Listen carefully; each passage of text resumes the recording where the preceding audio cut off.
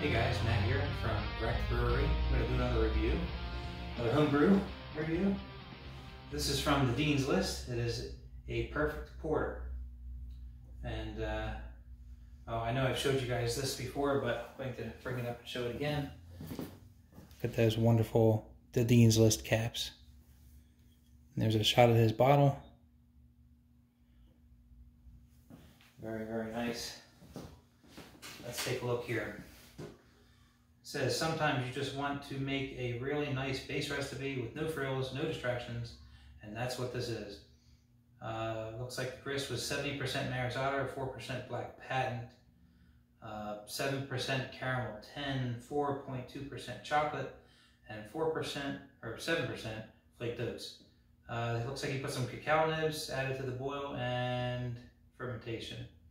Hops Magnum bittering, Fuggles for flavor, and he used London Ale yeast.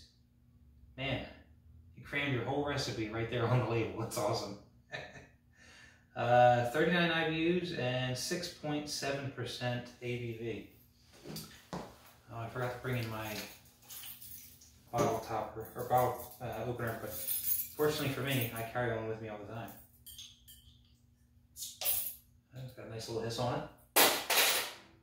I just rinsed out the dual glass. Seemed appropriate for a porter. Let's see what we got.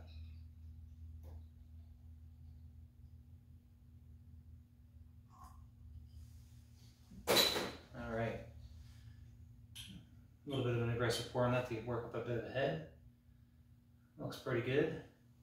It's got a nice, sort of like a nice light tan, light khaki color head on it. Oh, you can't see through that. It could pass for a stout. Oh yeah. Let's see. I've made plenty of dark beers, but I don't think I've ever used Maris Otter in one. I've used Maris Otter in other things, like trying to think. Made a couple of English ales, I think, with it.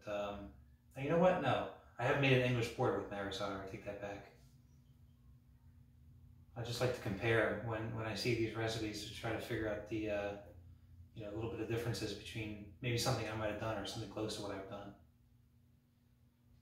But yeah, that's got a wonderful aroma to it. You can definitely taste a little bit of that chocolate there. Really light on some of the roasty malts, which I guess is probably appropriate for a porter. It's not like overly roasty like you would get out of a stout. This is definitely more tame than that. That's a very nice. It's very nice. Let me take another look here. So he was saying Maris Otter, Black Patent, Caramel 10, chocolate, flaked oats, and some cacao nibs. Now, so what's interesting is I'm looking at his hops. I've used these before. I've used Fuggles in plenty of things. You just kind of get a nice middle of the road presence from that, I think, which is appropriate for this type of style, I guess, because you really want the malt to be forward in this. I can't say I've ever used the London Ale yeast.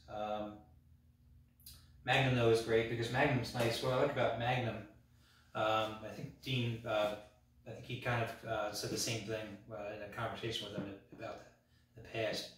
But Magnum is nice because it's nice bittering hop. It doesn't really impart too much other type of hops, so it's not going to impart a lot of extra flavors and aromas from it. It's just straight out bittering.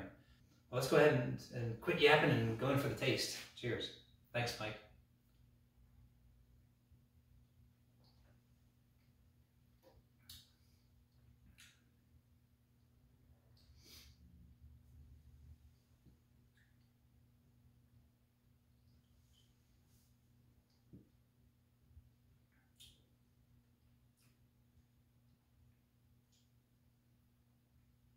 Man. By golly, I think you've done it, Mr. Dean. It says a perfect porter, and I think this is a really, really good representation of porter. This is extremely balanced. Very, very well balanced. Definitely gives it the opportunity for that malt to shine. The hops that were used and the way that they were used was definitely a way to balance that out, so it's not too cloying or anything. It's not overly sweet. So that right balance of hops and the selection of hops that you use was brilliant, because it just balanced it out perfectly, where you get the porter style here really shine, and you get everything you expect out of that as far as the malt bill. So nice job, man. Very nice.